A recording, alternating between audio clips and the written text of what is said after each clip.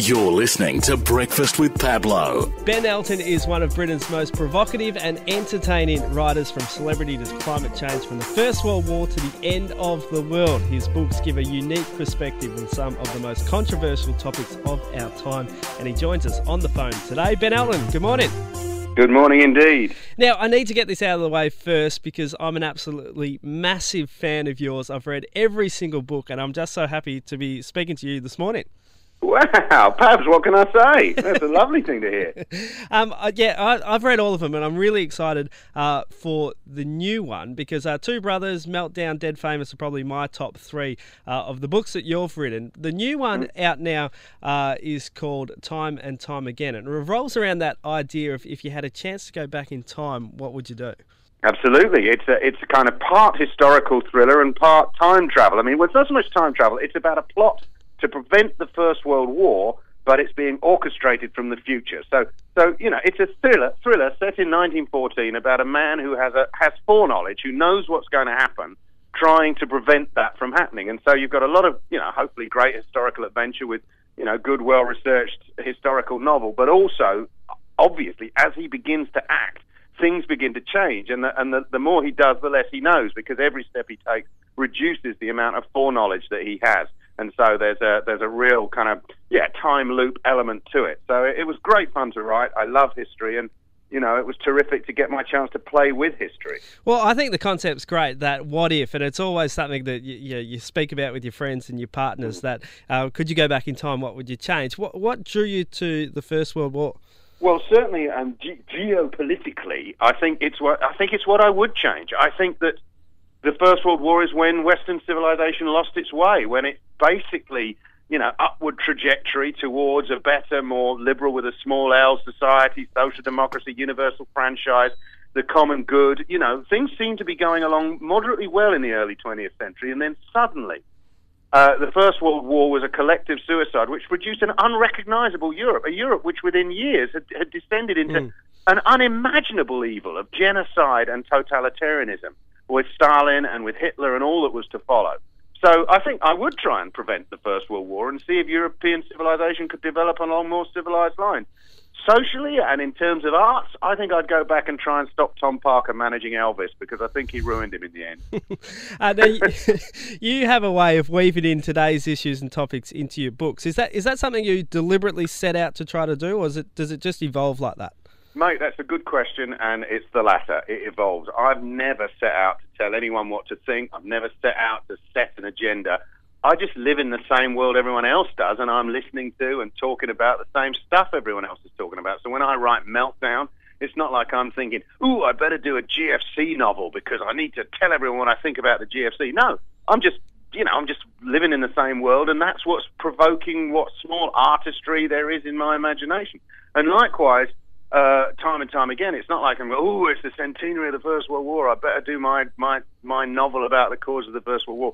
The fact that over the last couple of years, particularly in Britain, but also in Oz, we've been having so much documentaries and talk and debate, and so many books published about the causes of the First World War, it just sort of started to make me think, and a novel began to form in my mind. So no, I never plan anything. I follow my instincts. I'm an organic sort of person. Now, Two Brothers, your last book, to me, is one of your finest books. However, it's obviously not very funny like some of your other novels. Do you have a preference to write, though? No, I mean, principally I write comedy, although over the years I've done more stuff that's very, very non-comedy. There is some comedy in Two Brothers, the comedy of the fun characters in the family life, but clearly it's a very, very serious book in some ways, and an epic story, because it's about a family trying to deal with a Jewish family living in, as the Nazis come to power in Berlin.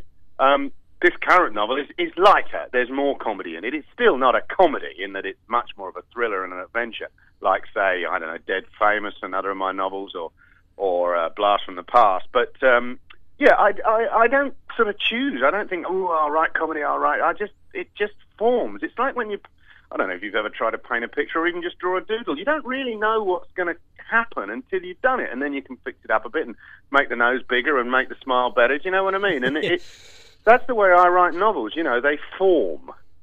Speaking about writing them, I'm always so excited when a new Ben Elton book hits the bookshops. But how long does it seems like you always got one on the go? So how long does it take to write these novels? Well, I don't always have one on the go. I mean, Two Brothers was 2 years ago, and I have had, I've been working on time and time again, on and off ever since. So, look, I could tell you, I don't know, if you added up the hours and said 8 hours a day, how many days, you'd probably only be 3 or 4 months, but often it's 2 or 3 hours, and then there's a lot of thinking, and there's gestation, and so, I'll tell you, it's either 2 years or 4 months. It's somewhere between those two times. Now, you were on Q&A on Monday night, and there's been a lot of positive feedback from you being on the show and what you said.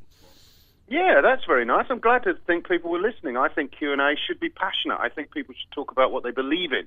The problem is that politicians from both sides go on and they have to toe a party line. They have to, they're really not thinking, what do I feel? They're thinking, what do I say and how can I come across? And I wish people would talk more from their heart. And I tried to. And I know that Mr. Turnbull, I think he has very clear views on climate change, and I think he's having to suppress them. But, he's a member of a political party, so he has to do his thing. I'm an individual. I was asked questions, and I spoke from the heart, and I'm glad that people, at the very least, they knew I was being genuine, even if they didn't agree with me. Well, I feel very, very strongly on these issues. Malcolm Turnbull suggested that maybe you should start a YouTube account like comedian Russell Brand. I haven't noticed it in my YouTube feed yet. Did he say that? Yeah. Oh, right. Look, I'd love to. I think if I was a young man, I would. But I'm not up to speed. It's pathetic, but I can scarcely use my iPhone. I know that sounds ridiculous. It'd only take me a day or two to learn how to do all this, but I never seem to have that day or two. So I'm not on Twitter. I don't have Facebook, and I certainly wouldn't have the faintest idea how to set up a YouTube account. And I guess some point maybe I'll get down to it. But, I'm still enjoying old media. I like writing novels. I like doing interviews on the radio, go on Q&A. Look, I probably ought to get a bit hipper, but currently I haven't yet done it. Well, that could be a great idea for the next book. An older, middle-aged man tries to get on social media. Yeah, that might be kind of fun. I mean, I wrote a big thing about social media in my novel, Blind Faith, which was about the collapse of privacy, but that's a very different area. Ben Elton, we thank you so much for taking your time out this morning. Really appreciate it. Well, I enjoyed talking, Pabs. That was a very, very nice interview. So thanks a lot, and keep on keeping on, man. Classic Gold, today's hits. Spirit.